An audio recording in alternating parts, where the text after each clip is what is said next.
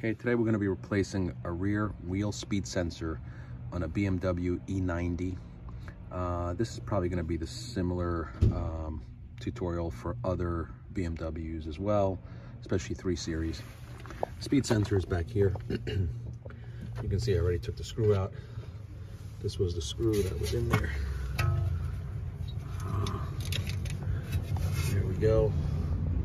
That's the screw, which is a Torx T30. So once you pull that out, you're going to need to grab a pair of pliers and just ease this out. It's going to be a little bit tight. I actually sprayed a little bit of WD-40 on there, and there we go. So it's out. You'll see this is a speed sensor. It's got a little bit of rust on it. It keeps coming up as a fault code for whatever reason. It looks like looks okay, but you know, the wire on these things, you never know. But anyway, here's the new one. As you can see, they're exactly the same, and I'm going to replace one with the other.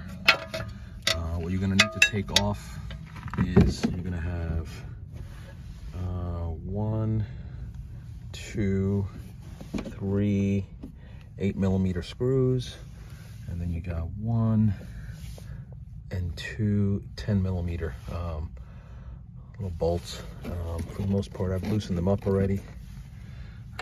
You'll see here, I'll loosen them up. What you want to do is get rid of the cover. You'll see back here, this is where it hooks up. It's this one here. That's the speed sensor, which is the same as that connection, the new one. You'll see also that there's 2 wires here. One is for the brake, the black one here. I'm sorry, actually, it's probably the gray one, not the white one, sorry. You'll see the one with the white cover on the wire is the speed sensor, same as this one. And that follows right back to here. This is the speed sensor with the white wire. You also have the ABS sensor right here that goes into the brake caliper. In order to take that wire out, you need to undo these little tabs right there. It's basically as simple as just pushing them in and down. I do it with one hand, but there we go, pushing them in and down. And you actually have to take out the brake wire. There's 2 of them. There's one in the front and one in the back. You have to move the brake wire out of the way, just like that, in order to get to the speed sensor wire. There we go. And that kind of comes around with another clip back here, and another clip right here. And probably best not to do it with your fingers, but to do it with a screwdriver. I'm gonna see if I can get it done. There we go.